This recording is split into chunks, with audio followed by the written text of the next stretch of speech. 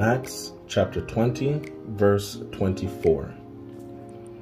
I love this one. Okay. It says here, "But there is another urgency before me now. I feel compelled to go to Jerusalem. I'm completely in the dark about what will happen when I get there. I do know that it won't be any picnic, for the Holy Spirit has let me know repeatedly and clearly that there are hard times and imprisonment ahead. But that matters little. What matters most to me is to finish what God started, the job the Master Jesus gave me of letting everyone I meet know all about this incredibly extravagant generosity of God." Now, this is the Apostle Paul, or Saul, speaking, right? That he's going back to Jerusalem, and the Holy Spirit already let him know that, hey, it's not going to be easy, bro. Like, there's going to be some rough times ahead. And I love his response. That matters little, right? That matters little. It doesn't matter, because the main thing that matters is doing the will of God. All right. Now, Apostle Paul, he was chosen to spread the gospel all across the world to all nations. So he was just, enthusiastic about doing what God willed for him to do. Nothing matters. No place to live, no place to sleep, nothing to eat.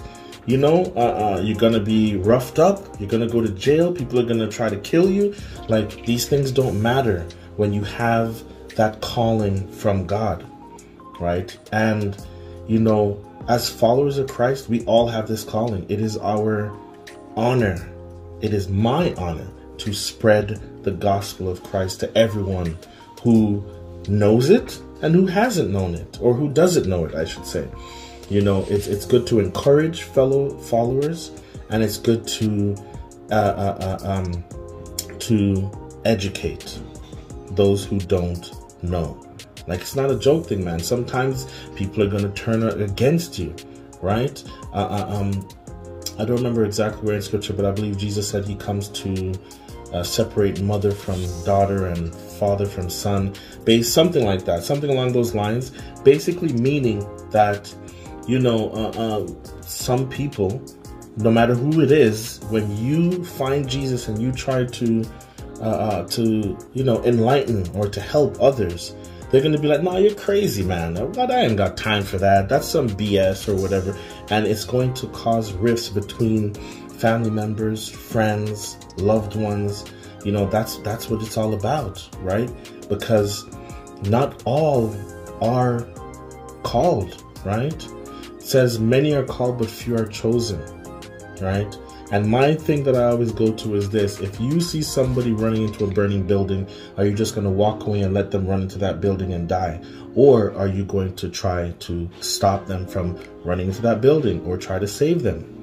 The scripture says, it's not on my brain right now, but basically, if you can help somebody and you don't try, at least try to help them, and if they fall to peril, their blood is on your hands. Because you could have helped them and you didn't. So their blood is on your hands. It's pretty much the same thing as you throwing them into that fire. I mean, as a good person, as somebody who wants to be good, I'm just speaking to anyone in general. If you see somebody running into a burning building, are you not going to try to stop them? I'll leave that question to you guys. As always, Jesus Christ is the truth, the way, and the life. Seek him first. Peace be with you.